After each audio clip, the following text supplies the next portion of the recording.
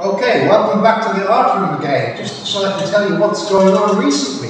Well, as you can see, I hope, we've moved on from our two-dimensional productions and now into 3D. We're doing what I call grotesque sculptures, because they're grotesque and they're sculptures. And I'll show you how it works. We start with a drawing, because everything starts with a drawing in art really, and then what we do is we take some plastic boards and we take some papier-mâché, which this is my own formula for glue, and we get some very thin, slightly shiny, thin paper. That's our bodywork.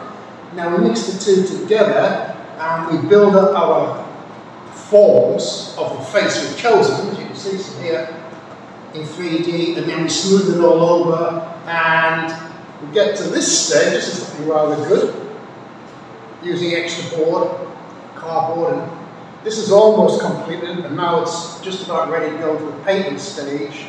And for painting, we just really use poster paints, and sometimes we mix a little bit of glue with it to make sure it sticks to the base and sticks to the paper. And we basically work through from dark tones in the academic way, from dark tones to light tones, and sometimes we add some metallic pigments, and sometimes we just work through from dark to light in different colours. And of course we don't pay any attention to realistic colours in terms of faces and so on.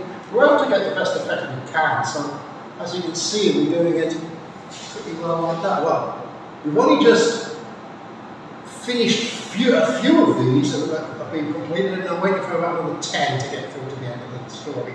So I'll come back to you then and tell you what the next thing's going to be. Okay?